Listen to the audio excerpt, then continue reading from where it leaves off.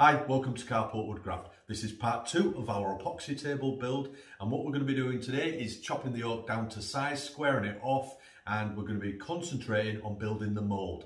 The first thing we're going to do is rip the pippy oak down the centre with a track saw, square it off at the miter saw, and then we're going to start building the mould around the pippy oak itself. I roughly found the centre of the board and then I ripped it down using the track saw, doing this in 2 passes to make it a little bit easier on the saw.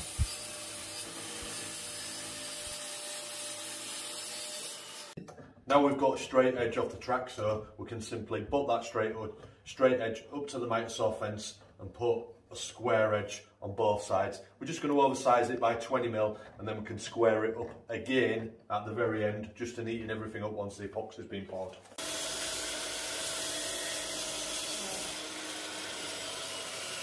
Now the pippy oak's cut to size, we're going to start making the mould.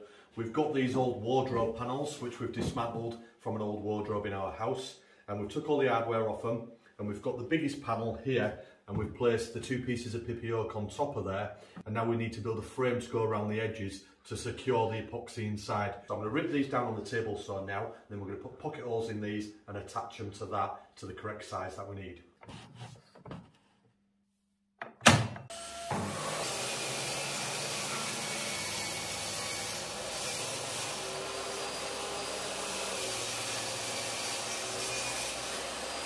Before we can put these edge pieces on to hold the epoxy inside the mould secure, what we need to do is we just need to mark out on this large piece of laminated material here that we're using as the base, where we want the pippy oak to be situated. And I'm keeping these large weights on here to hold everything down so they don't slide around while I'm measuring. That's 650mm. And the same there. And then I'm just going to use a permanent marker. I'm just going to draw around the corners.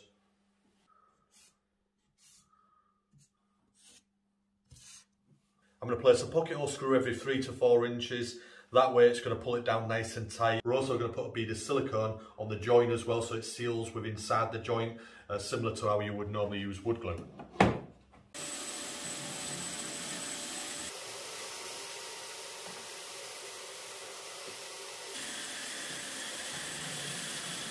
I'm not sure if we've got enough pocket holes in, Jake. What do you think?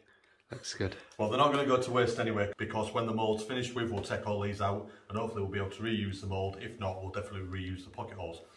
What I'm going to do now is I'm going to put a bead of silicone down here. And this is just your normal bathroom silicone. What this is going to do is going to help to create a seal to stop any epoxy leaking out. Got my black line there to place it onto.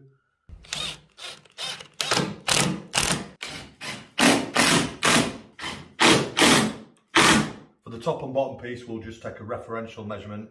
I'll take this one first, we'll put the slabs back in, and then we'll push the other one right up tight against it. It's a nice tight fit. And then I'll put some screws in from the side here and pocket hole it in down.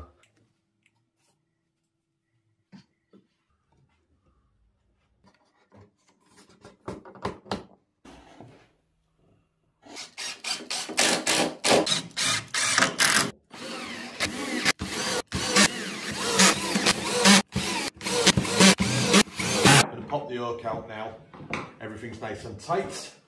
I'm just going to give it a dust off, and then I'm going to put a bead of silicone all the way around the inside and the outside and not miss a single spot.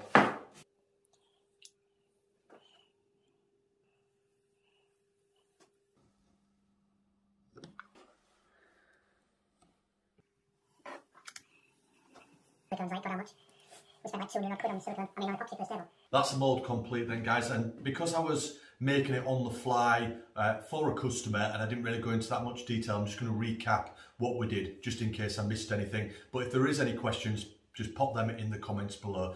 So the first thing we did is we cut the pippy oak down to size. We cut it with a track saw down the middle, and then we took it over to the miter saw and squared it off once we had one straight edge that we could work from.